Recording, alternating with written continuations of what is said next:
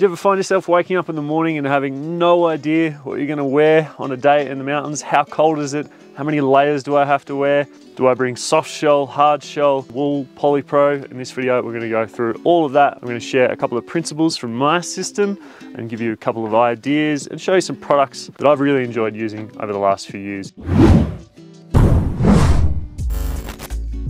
Norwegian people have a saying, "Det finnes ikke dårlig vær, bare dårlig klær." I think I butchered that, but essentially it means there's no such thing as bad weather, only bad clothing. And I really like that sentiment, that you can go out in any weather.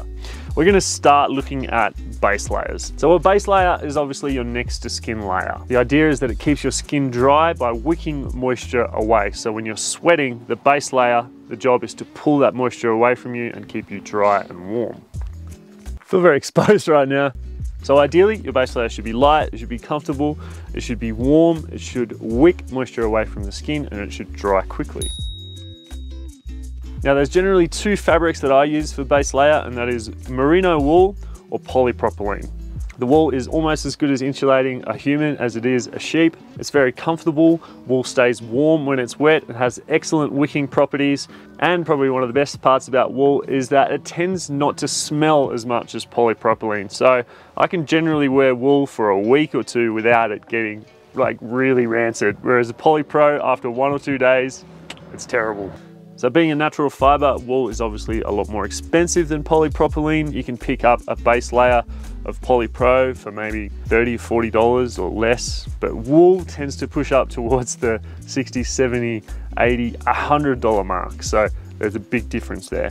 And for that reason, I like both. I'll generally have a pair of polypropylene base layer if it's a multi-day trip, because I'll sleep in the polypro, and I'll be using the merino wool as my active layer, because that's when I'm sweating, that's when it's going to get a little bit dirty. And so for that reason, I tend to use merino wool when I'm active and polypro when I'm sleeping. But you might like to switch that around and just use merino as your sleeping layer because it's more comfortable. There's no rules, it's totally up to you.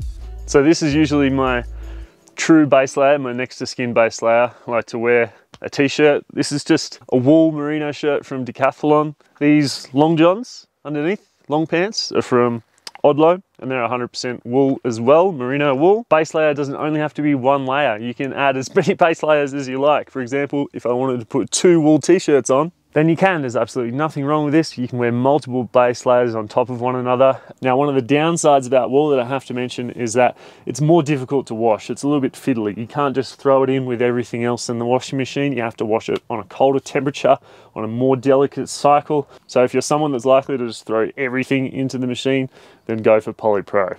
There is different weights based on GSM, which is grams per square meter. On the lower end, it's usually 100 or 90. On the higher end, it can be anywhere up to 300, which becomes very close to being more like a mid layer. This one that I'm wearing right now is from DeVold, and it's a 200 GSM. So somewhere between a base layer and a mid layer.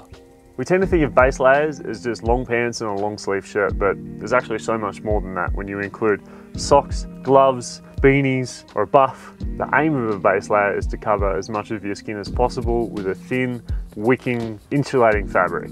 This whole time I've been saying buff, but everyone here says boof.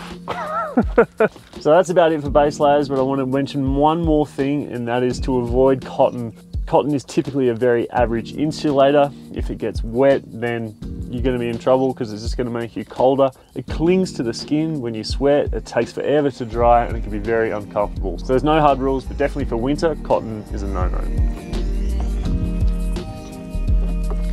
Okay, let's talk about mid layers. The idea with a mid layer is that it traps heat. It's an insulating layer. It's not anything really technical. It's just like a big warm blanket that you put between the base layer and the outer layer. So for that reason, this is really where you can save some money. Pretty much anything that's going to trap air is going to be good for a mid layer. On the more serious end, you have things like Down and Primaloft and other synthetic fill products.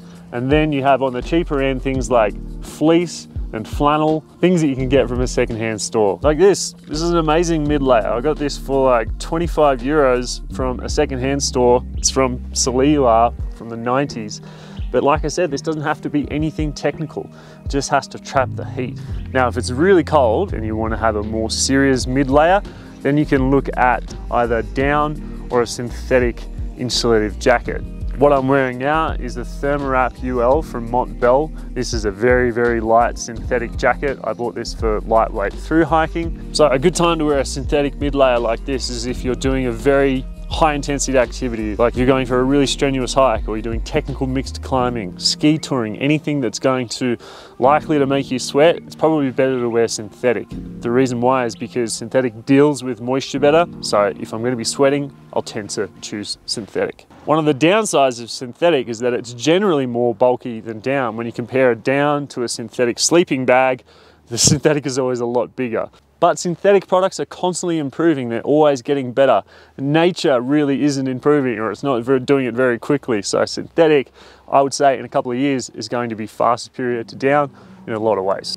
Now, we could weigh up the pros and cons of down versus synthetic all day, but realistically, this is horses for courses. Each different adventure, each different set of conditions is going to demand a different jacket in reality. So let's take a look at my down jacket and when and where I use it. This is my down jacket. I've had this since 2014. This is from Malachowski. It's a Polish mountaineering brand. So down tends to win over synthetic for a number of reasons. Pound for pound, it's lighter.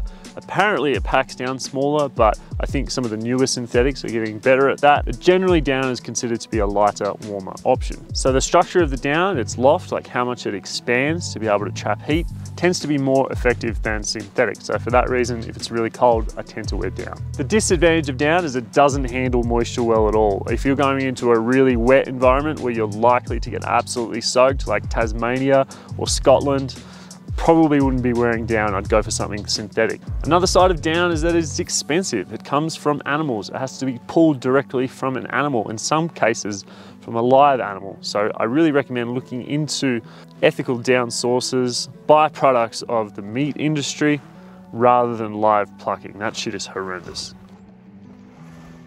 Okay, when it comes to pants and mid layers, this is always a tricky one. But honestly, for me, I don't think I've ever worn a mid layer on my bottoms when out in the mountains, because I'm generally being very active. I don't own down pants. I don't own any sort of synthetic pants. I'm either just never in cold enough environments, or I'm being so active that it's just not necessary because I'm pretty warm anyway. So what I tend to wear on my bottom half is somewhere between a mid layer and an outer layer, and that is soft shell. Soft shell in winter is surprisingly useful. You would think that it would absorb moisture from the snow, but it really doesn't. I mean, unless you're gonna be sitting around in the snow all day, I think soft shell is absolutely fine. I've been wearing soft shell pants for years and I've never had any kind of issue in the snow. Sometimes if it's quite warm, I'll just wear the soft shell, but if it's colder, I'll have a base layer and then the soft shell over the top. Now, there are certain situations where a soft shell is not really going to be enough. For example, if the snow is really wet, if I'm gonna have a long day in the snow, you know, going skiing, sitting in a chairlift, soft shell isn't really the best. For there, I would tend to go for a hard shell. Same thing goes for really wet conditions. If it's going to be raining, if it's going to be sleet, if it's going to be any kind of wet snow, then I'll tend to go for a hard shell, which is supposed to be a waterproof layer. But as you know, it's not always 100% waterproof. For spring and summer hiking, I've experimented with just using a base layer polypropylene tights and forgetting the raid pants entirely.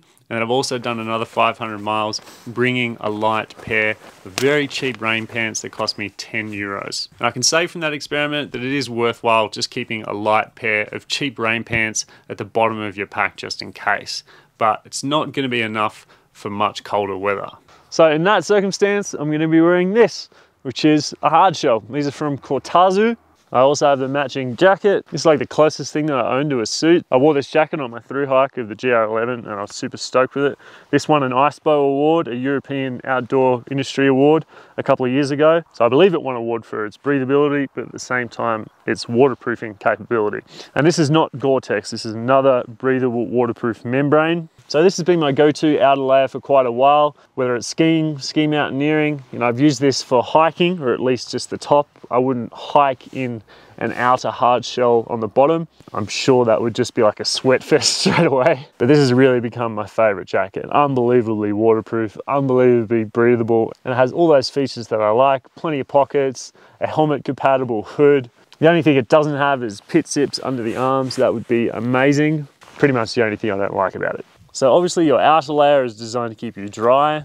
It should be windproof as well, because really wind is one of the most important things to avoid if you want to stay warm. There are quite a few jackets on the market, especially from brands like North Face, that are moving more in the fashion direction. Pow! And they have both outer layers and mid layers built in, but those kind of jackets really don't work well with a layering system because they're trying to do two things at once. You want those layers to be working together to give you the best possible solution. You want it to be adaptable, and if need be, you want to be able to put all of those layers on at once in the worst possible scenarios. So it's no use having a gigantic mid-layer jacket that you can't get on the inside of your outer layer. So to sum up, my system looks like this. Base layers, generally wool, often multiple base layers. On the bottom I tend to use polypropylene, on the top I tend to use wool, and I try and use wool everywhere else. For the mid layer, I tend to never wear mid layers for pants. Instead, I opt for a soft shell, but I don't often wear a soft shell on my upper body because it's neither really a good mid layer and it's not really a good outer layer. On the top, I tend to wear either fleece, down, synthetic, or even flannel, anything that'll trap the heat in. Remember, it doesn't have to be technical and it doesn't have to be expensive. On the outer layer is when you tend to spend the most money. It's the most technical aspect of your layering system. So remember, this is always subjective. I don't have anything set in stone. I choose my clothing based off the weather and I build this knowledge based on experience. I'm not taking it from a book. I'm not taking people's advice. I just get out and do and see what works. And I encourage you to do the same. That's all for this one. Hit me up with questions in the comments section. Thanks for watching. I'll see you on the summit.